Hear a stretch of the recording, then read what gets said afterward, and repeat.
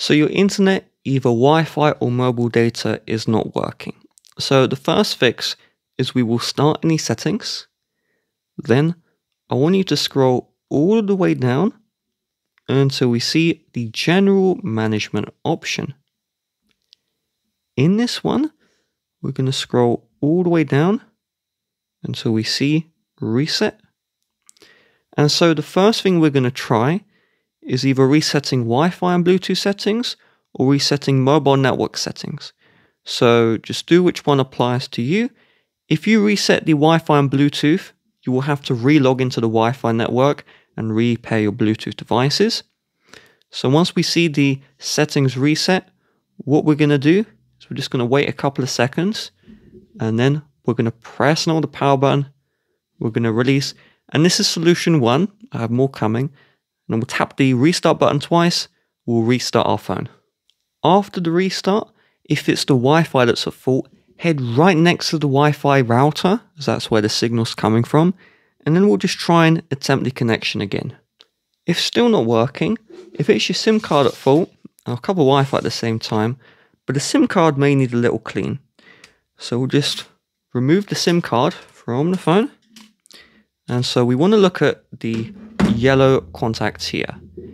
If this contact isn't clean, then the phone can't read the SIM card information, which is why your internet may not be working right.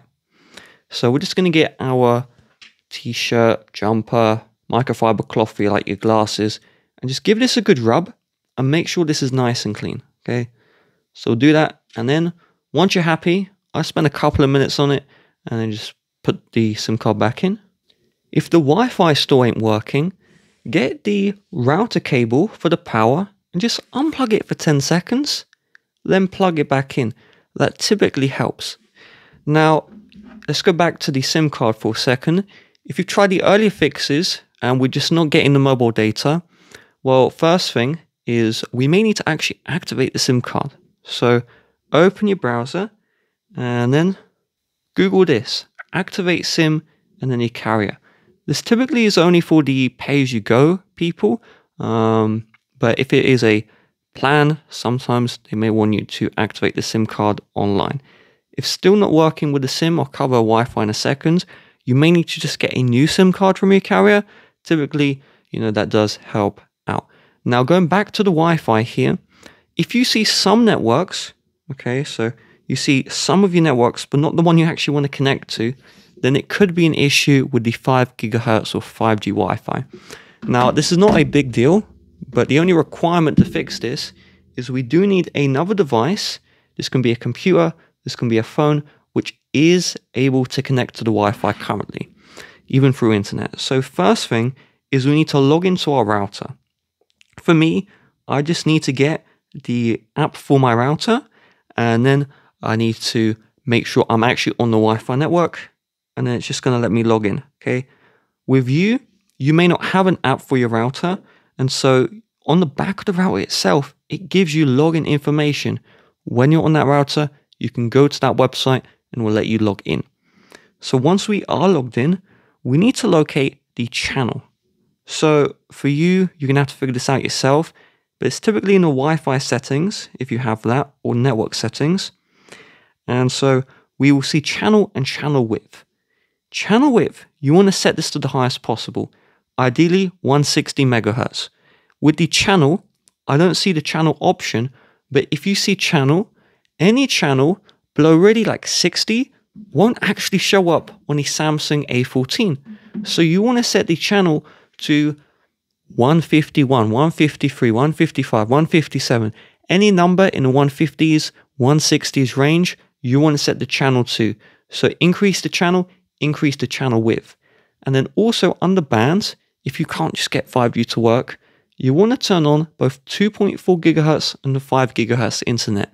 So if you can't see the 5 gigahertz internet, you can always connect to the 2.4 gigahertz internet. And so the speeds, they will be slightly reduced, but it won't be the end of the world.